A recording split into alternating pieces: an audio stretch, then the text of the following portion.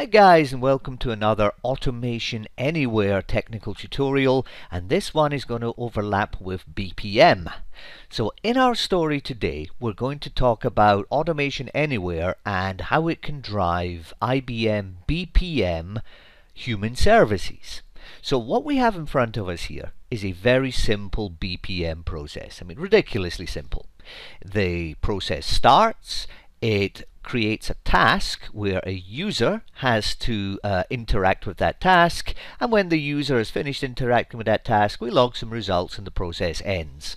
So it's a trivial process, not really representative of a real-world process, but what it does allow us to do is test our ability to drive the human service, the user task, that BPM is waiting for a user to complete before the process can continue. So in our story we're going to have a number of videos on this, and we're going to start with the beginning.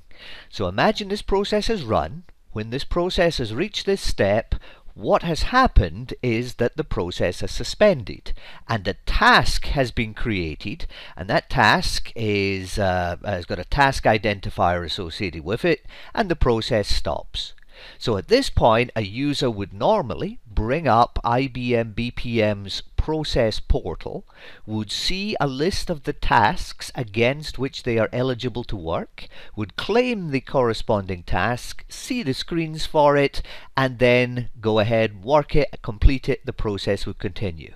Our goal here is to have Automation Anywhere claim the task, work on the task, make some changes to the task, complete the task without a user physically being physically interacting with the screen. So the story breaks down into a number of items. The first of which is, how do we have Automation Anywhere launch a BPM task? So let's look at our Automation Anywhere script. And at the beginning of this story, and we'll talk about solutions to this later, at the beginning of this story I'm going to plain cheat. I'm going to assume that Automation Anywhere knows the URL to launch a specific task.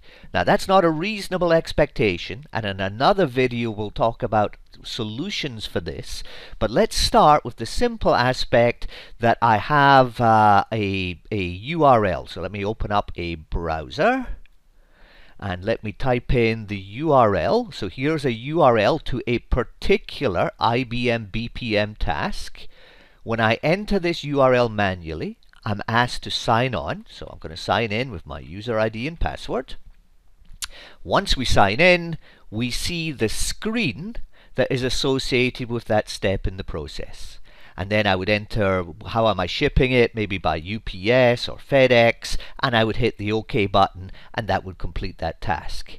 But our story here has started by somehow, magically, already knowing the URL to launch the task. And as I say, we'll come back to that at a later step. So I want you to assume right now that by some magic, Automation Anywhere has determined the URL of the task. Again, let me stress, we'll come back to that later. However, assuming that we've got the URL to launch the task, in our story what we do is we perform a command in the task to open the specific URL. I've got it in a variable. We're opening the URL that is in this variable which will launch the task. The next thing I do is when we launch that URL, so let's run it again manually. When we launch that URL, what we see here is we have a login screen. So Automation Anywhere has to perform a login. So when that URL is opened, we find the username field within that screen, and we put in my user ID. We find the password field in that screen. We put in my password, and we click the button, which is the OK button that would cause us to log in. Okay, so at that point we'll have logged in. Now in my story, because I didn't want to just do something, well, not do anything when I get my screen, in my story what I want to do is I want to look at the zip code to where we're shipping some product, and if it's an odd number I want to ship via UPS. If it's an even number, I'm going to ship by FedEx. So the Automation Anywhere task is going to look at this screen, is going to look at the zip code, is going to determine whether it's an odd zip code or an even zip code, and based on that it's going to choose a shipper and then click OK. So in the logic here, we're now at the point where we've logged in, we've got this screen in front of us. The logic here now retrieves the value of the zip code from the browser screen. We then determine whether it's even or odd and assign that to a variable. So if it's even, it's evenly divisible by 2. If it's odd, it's not evenly divisible by 2. And then, as a conditional here, so this is cool, this is where we're using Automation Anywhere of conditionals. In this conditional, if it's odd, we're going to ship via UPS. If it's even, we're going to ship by FedEx. So we set the value of the variable shipper to be either UPS or FedEx. Then we set the value of the text box for shipper, that's this value here, and then to conclude we click the OK button and that closes the browser. And that's the long and the short of it. If we run this technology, that should complete the task. So let us do this using debugging. So let's switch on, enable debugging. So we've got debugging enabled, and that way we'll be able to see it run slowly. So I'm saving my work, I'm hitting the run button, and now let's watch carefully what happens. So first of all, let me close my browser window and then let's run.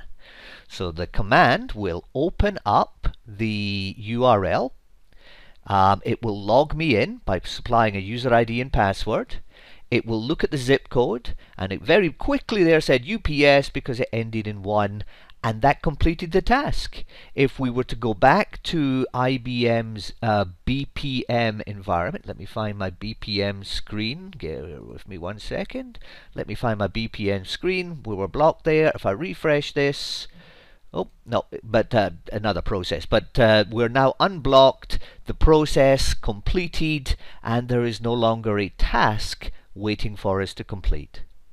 So we used the Automation Anywhere screen driving capabilities. Now let me take you through a little bit more of those. Notice I'm using Automation Anywhere's object cloning command. That requires a little bit of explanation.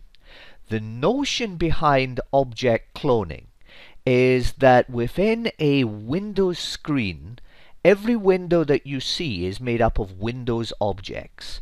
And object cloning says I want to let the user select a particular screen UI building block, and we're going to work with that UI building block. So for example, let me log in again. Let's show this username field. Let me show you how that would work.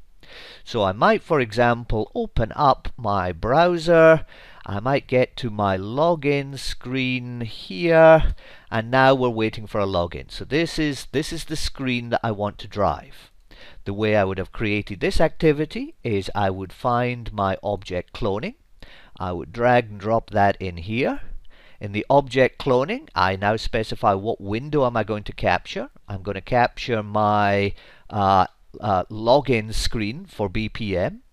I click and hold the capture button, and now I get to select the appropriate window. And we're seeing some UI strangeness here because of my screen recording, but I get to select the appropriate window, and that would then, once selected, that would then let me select the form login, and then the action I could perform would be to, for example, set the text of that activity.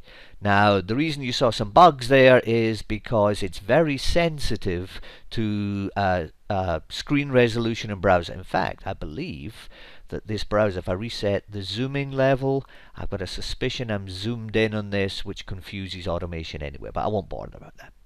But if we look at this activity, here's the one I created earlier. We're setting the text of that window control. Now, I want to call that out because we have a bug in BPM and Automation Anywhere integration.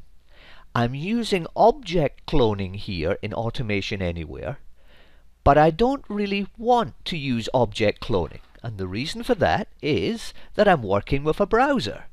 And one usually wants to use object cloning with native Windows applications. When one is working with a browser-based application, one would normally want to use the web recorder technology. With the web recorder technology, I can drag and drop that in, I can open a browser, I can manage the web controls, select pages, and then drill into the different building blocks here, for example like this, and now I'm working with the username. This is the web recorder technology of Automation Anywhere. Now remember, Automation Anywhere has 3 distinct UI driving technologies. One is geometry based, where the mouse and the keyboard are moved, or the mouse is moved to a particular geometry and keyboard strokes and mouse clicks are recorded. That's a brute force technology. Option 2 is the object cloning mechanism, where Automation Anywhere sees the world as a set of Windows controls. And option 3 is specifically for browser-based interaction, where we use the web recorder technology. Now, since we're working here with a browser, and when I log into my browser, all's good, I should be able to use the web recorder technology. However, for IBM BPM, we cannot currently use the web recorder.